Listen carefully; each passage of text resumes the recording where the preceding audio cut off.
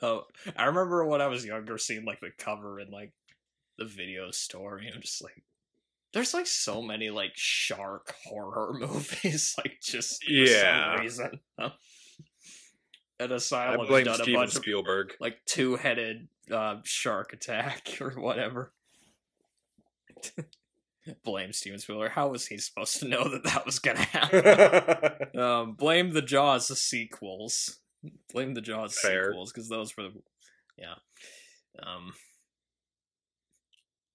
Most of them really just seem like they're trying to rip off like Jaws 3D anyway. So it's just And that's an interesting one to try to rip off. or Jaws the Revenge. Because apparently sharks can follow people to the Bahamas and they take revenge on people for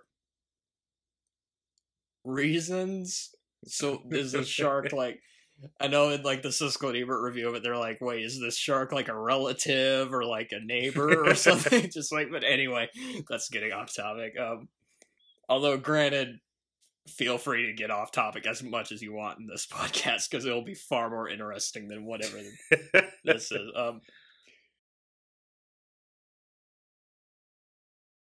Again, getting off topic, but you know what? Might as well. We might as well get off topic. My favorite episode of The Office was the one where I don't know. The one episode of The Office I can never watch is the Scott's Tots episode. A lot of people say that. Like that is the only episode I cannot watch. I remember I actually saw that like on TV one time, if I remember. But yeah, that episode you're just like, oh my god, this is so embarrassing. It's so painful. There were two episodes that were painful. The Oscar episode. That one. Oh yeah. That one's. I'm just like, oh my lord, this is just painful. And the one where Jan and Michael invite them over for dinner. That whole episode, I was just like, oh my god, this is the worst. Like, just it's so awkward and just awful. It was so painful. Is that where the Okie afterbirth line comes from? I think it is, but anyway. But yeah,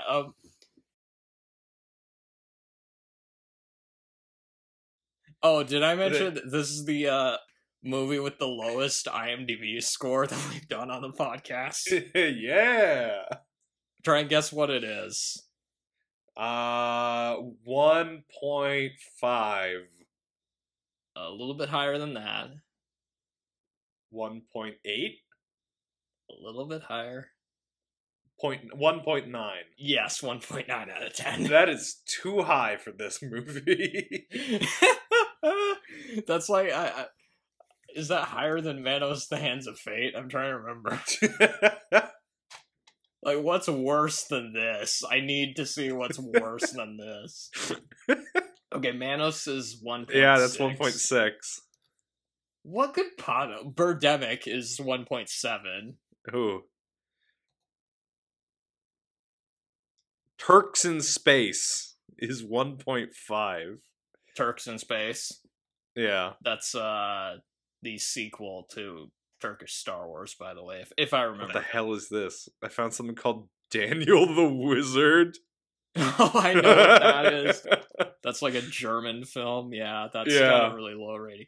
Disaster Movie has a 1.9, so apparently Alien Origin is as bad as Disaster Movie. I mean, Disaster Movie is pretty awful, let's be fair. I mean, yeah. I'd be worried if somebody tried recommending that movie to me. Pledge This, the Paris Hilton movie, has 1.6. Troll 2 has a 2.9. So Troll 2 is, well, that makes sense, because, like, Troll 2 is, like, got the reputation for being funny bad, at least. Gonna ignore that one, because of a certain name. What's my favorite movie? What's that rated? Oh, wow, 4.4. What's your favorite? Wait, which one? Oh, God. You had to... I thought you were talking about... No, that one's at like a 6, I think. It's way too high. I mean, it's at least shot okay. Like, You're fair. It's shot better than this movie. it's a movie.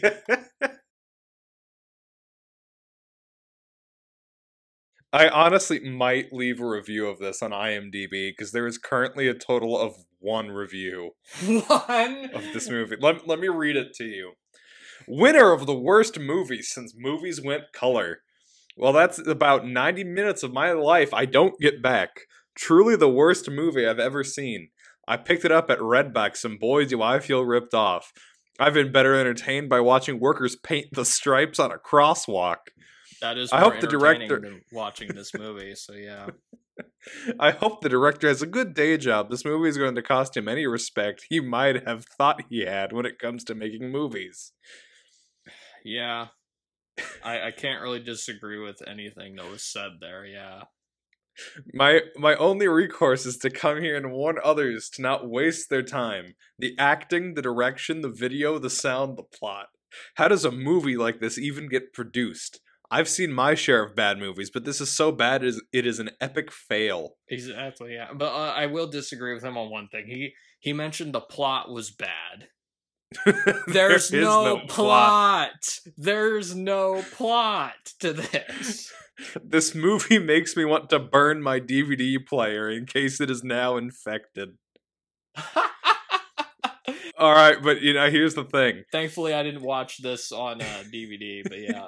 At least I didn't buy it or rent it, so I didn't have to pay to watch this, at least. It says, if you read the review and still rent the movie, then congratulations, you're even dumber than the producers. Well, I didn't rent it. I just watched it on a streaming service for free, so I guess I'm not clear on that one. Oh, I'm sorry, so there's actually a total of 53 reviews of this. Wait, what? But here's the thing.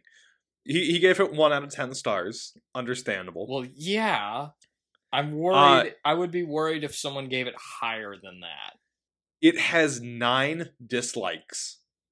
9 dislikes. The review has 9 dislikes? The review has 9 dislikes.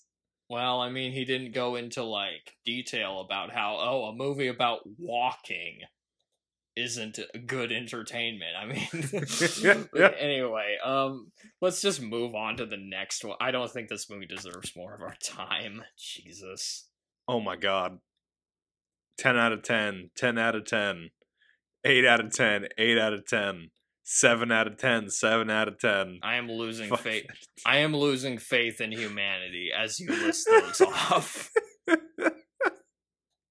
Don't just let's just move on to the yes, let's get away from that movie. Just to remind you, hey, midterms are coming up. Well, sorry, Chuck Grassley, I didn't vote this year. But anyway, gosh, so many Chuck Grassley. Somebody's gonna watch this and be like, "Why do they keep mentioning Chuck Grassley in this?" I find it entertaining that I did not like a single time on YouTube see a Chuck Grassley ad. So this leads me to believe that for whatever reason he was exclusively getting ad space on Tubi. Wait, so do you have unless you have do you have ad block on YouTube or something? Not on my phone, but I didn't get any Chuck Grassley ads. That's weird. I was getting on my phone. I was getting a lot of like ads for midterms. Like I was mostly getting like Miller Meeks ads. Some of them were Chuck Grassley ads. A lot of them were attack ads. They're usually attack ads, and I'm like, oh, for fuck's sake, let's just make ads and make them as misleading as possible. Yeah. But yeah. And again, I didn't even end up voting anyway, so